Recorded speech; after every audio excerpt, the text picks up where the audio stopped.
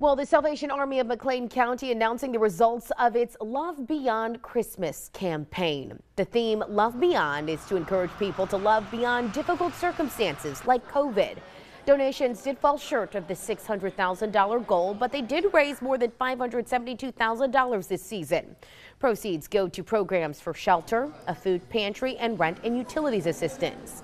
In addition to the announcement of the final fundraising amount, this was a celebration for volunteers with a recognition for Volunteer of the Year. We are just so blessed by the people who gave their time to Ring and all the volunteers that helped us through this season. We're able to do a lot for the residents here. I mean, the residents here at Safe Harbor and the people in McLean County. The development director says they'll have to make a few adjustments to the budget, but they do plan to keep all of their programs.